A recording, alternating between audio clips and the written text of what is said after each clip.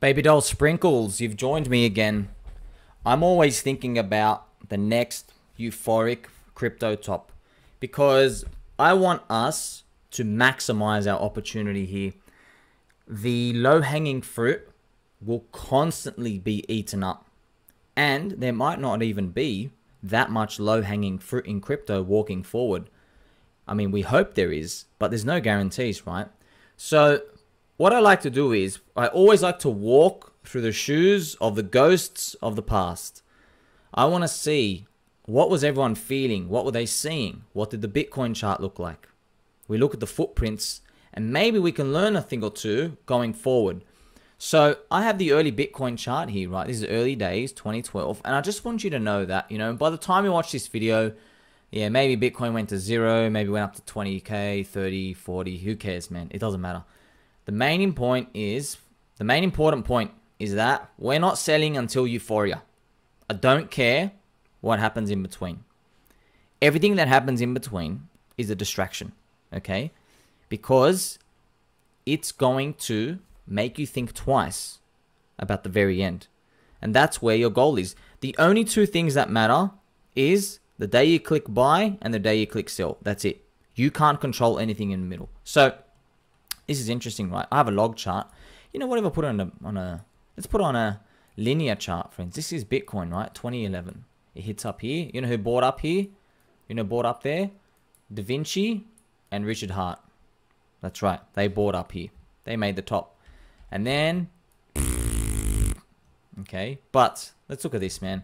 See, anybody who was trying to use stocks and fractals from the stock market, they would have got this so wrong. Look at this, man. What I'm looking at here is I'm looking at the shape that Bitcoin made, right? It does this vertical rally off the bottom, right? So here's the crazy part.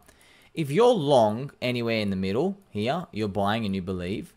The unfortunate part is when we start going up, this part, see this green part?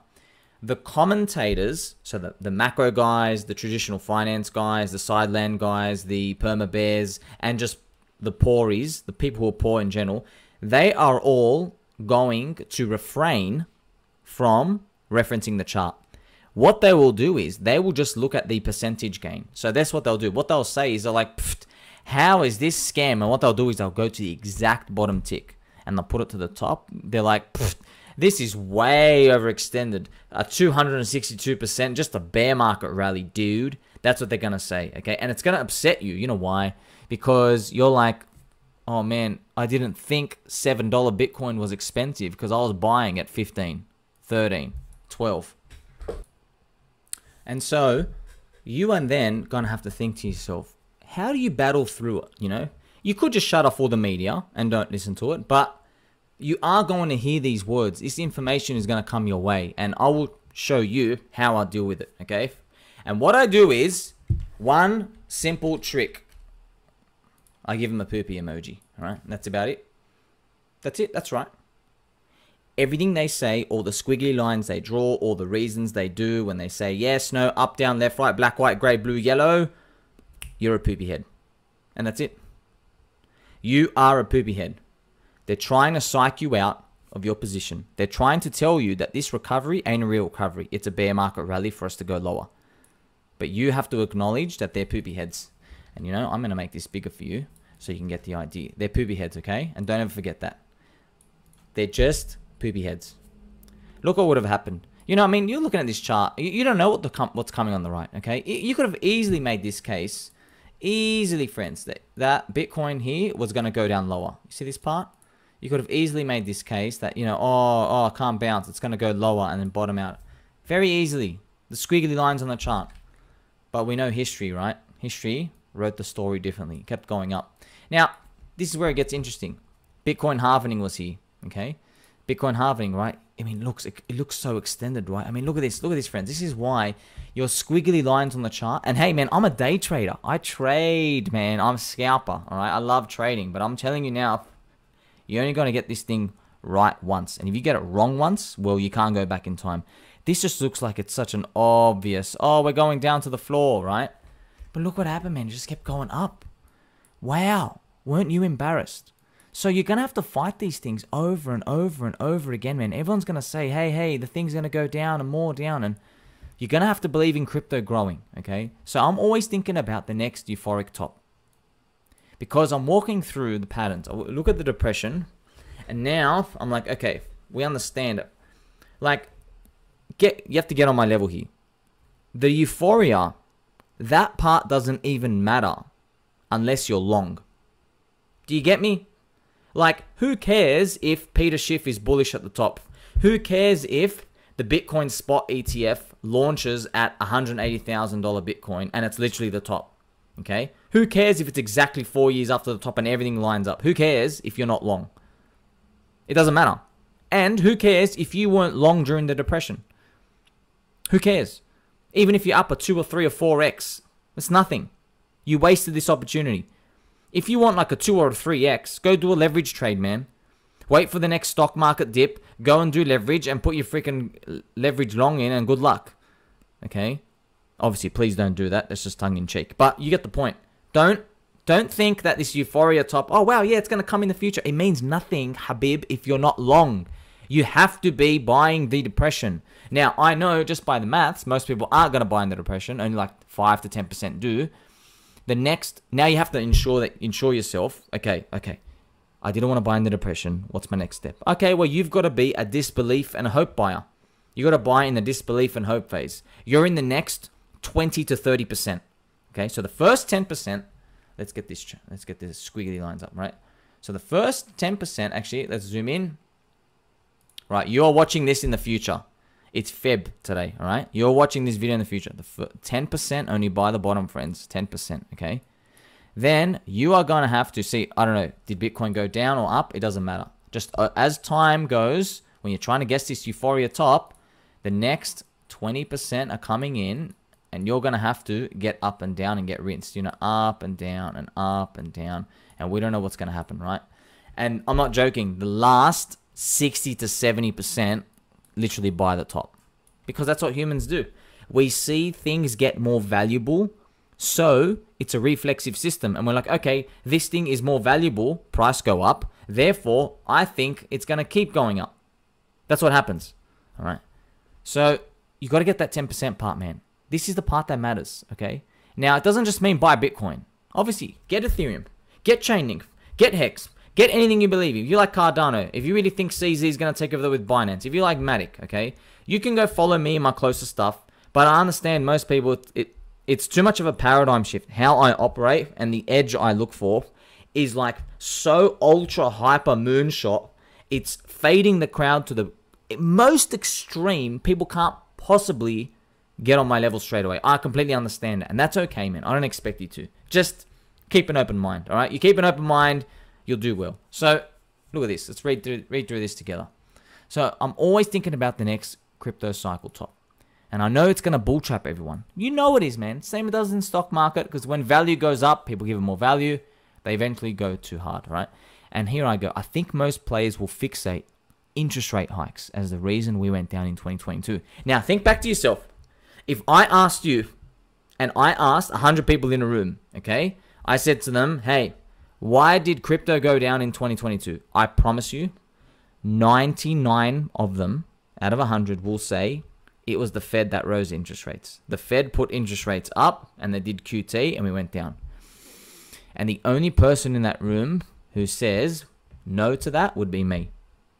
But I'm not saying that because I'm a smarty pants. It's because I know from the history of stocks and everything, I know how the game works. The game works like this, okay? We go up and we go down. When we go up, people assign a narrative. When we go down, people assign a narrative. The up and the down part, they're pretty much as good as random as you can get, okay? I know this is such a paradigm shift. And trust me, when I hear this for the first time many years ago, I was like, no, that's a lie. That's a lie. I said, no, it must be true because it makes sense. Do you want to know why it makes sense? Because you can go sit here and go track every green candle on a monthly and every red candle on a monthly. The news is good on the green and the news is bad on the red. Every time. 100% of the time. Go check it. Go check it yourself. You get 3 green monthly candles in a row, it's good news. How come there's no bad news when we go up? How come there's no good news when we go down? Right? The market's a beast, man. It's always pricing in the future. It's about people's future expectations. It's not today, okay? Newbies are living in the present. The people who are just better than newbies, they're living in the past. And then the people who are actually winning, so they get all the newbies and the mega newbies, all their money gets actually sent to the people predicting the future, living in the future. That's what we're here to do. That's what I do, okay? We're here to guess the future. We don't have to guess it right. We just got to say, hey, I don't think I'm going to be dead in 6 months.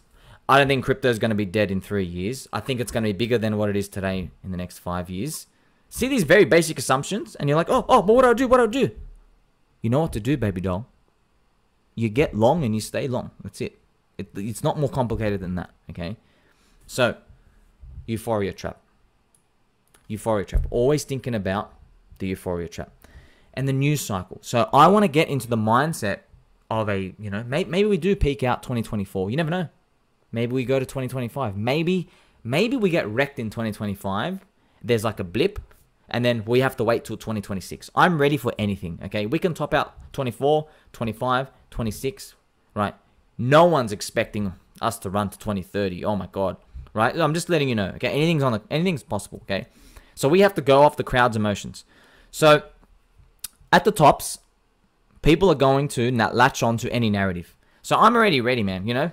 I'm postulating here. This is me speculating. I'm like, look at this big giant golden finger, right? At that top, why were we all holding? We were all holding because 0 interest rates, QE was on, okay? That's why we were holding. So, that's why we went up. We're like, 0% interest rates, QE. And then why did we go down? We went down. What's everyone going to say? Interest rate hikes, QT, no. All right? So, I'm letting you know. This is my observation.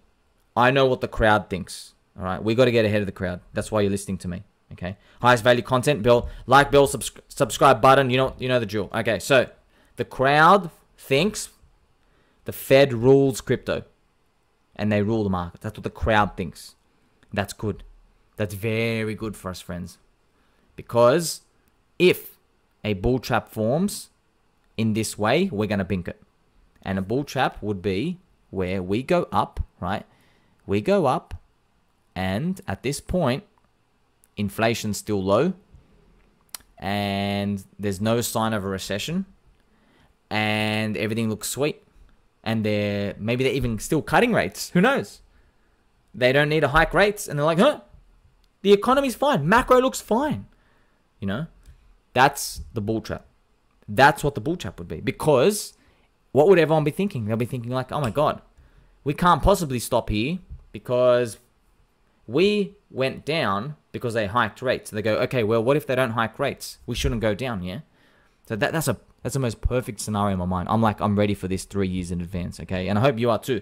See, the beautiful thing is, if you just ignore all of this and you look at your portfolio and you go, hey, we've been rallying for 12 months in a row and it's now the 3rd green yearly candle for Bitcoin and the 4-year cycle and my portfolio's up 35x. If you just think that to yourself, at least you're going to be skeptical of that year. Oh, and then maybe a Bitcoin spot ETF comes. And I'm like, man, a Bitcoin spot ETF launches and Bitcoin is $150,000. The top of all top signals. It's not going to be rocket science, friends. What will be hard is looking at your emotions. Because you will see your portfolio up, say, 35x. And you will be listening to the influencers, right? There's too many to even name their names. They're going to be telling you, those people who say we're going down know nothing. Nothing. We're going 100x, okay? And you're going to want to believe that. How do we avoid that? There's only one way. The only one way to save yourself from getting trapped in the next crypto cycle top. This is the answer. It's to go super, giga, mega hard during the depression phase. You got to fight the crowd who are 90% sidelined. They'll believe any narrative at the next cycle top. Okay, so that's what I want you to know. You buy in the depression so that you are comfortable at the euphoria. Okay, The weak soy drinker paper hands, they are going to buy in the hope and disbelief phase, and they're going to buy in the thrill and optimism, okay? I'm going to quickly get the Wall Street cheat sheet to show you, okay? So we have it here. They're going to buy in the hope and disbelief phase, yeah? You see here? They're going to buy hope and disbelief. We're going to be rinsing. That's if they're lucky. The first 20% are going to buy that. Then everyone's going to come in the optimism phase. In the optimism phase, this is where we actually probably break the high. This is Bitcoin breaking 60K, 70K, and belief. Everyone's like, time to get fully invested, right? Because look at that. I can see a world where people say, okay, like what's going to make people say, now it's time to get fully invested? I think it would be more countries adopting Bitcoin, a Bitcoin spot ETF on the horizon, more, just more general bullish stuff. No interest rate hikes in the agenda. No recession. People are working. Everything's cool. Maybe QE's turned back on. Their CBDC. Something, man. Anything. Something and anything. All right. Doesn't even matter what it is. Just know that. Look, this is all a function of the price. That's the most amazing part. The price dictates all. Okay. Price is value. What this Wall Street cheat sheet, all it's saying is, if I send the price high enough, I can get people fully invested. That's what this whole sheet says, right? And also, if I send the price low enough, I can make people fight. And I can make people want to jump off a cliff. Okay? Isn't that interesting? Okay, so back to optimism. This rally is real. That's us maybe breaking 70K. We're like, wow. Then belief. Time to get fully invested. And you look at these people coming who are going to get fully invested there. You're like, where were you buying the depression? Where were you? Where were you? We were yelling to myself in cyberspace, tweeting 6 times a day. I was saying, please, friends, lifetime of your opportunity. You got to buy now. I don't promise higher returns, but man, every bottom signal's flashed. They were nowhere to be seen, okay? Because they're more of the, I want to buy after the confirmation type of style. And we know that's a poopy, okay? You're going to get poopy results doing that.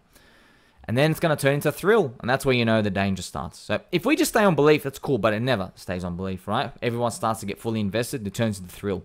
Then the margin comes and obviously the euphoria. So that's all they are, man.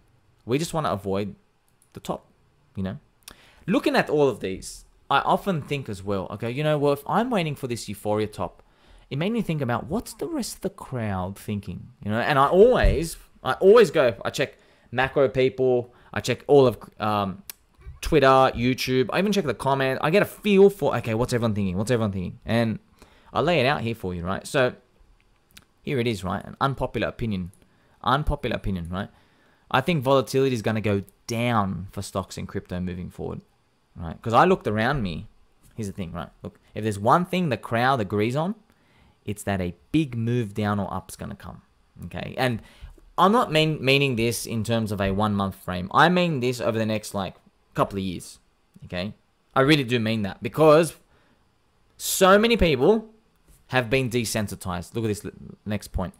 Everyone is desensitized by the zombie virus, QE, rate hikes, war. That's why I said, we probably just fizzle. You're just literally, your brain's just fried. You're on so many illicit substances. There's no more euphoria, man. You got no more dopamine. It's just, what possibly can happen? I'm not joking. They literally need to land UFOs at the White House.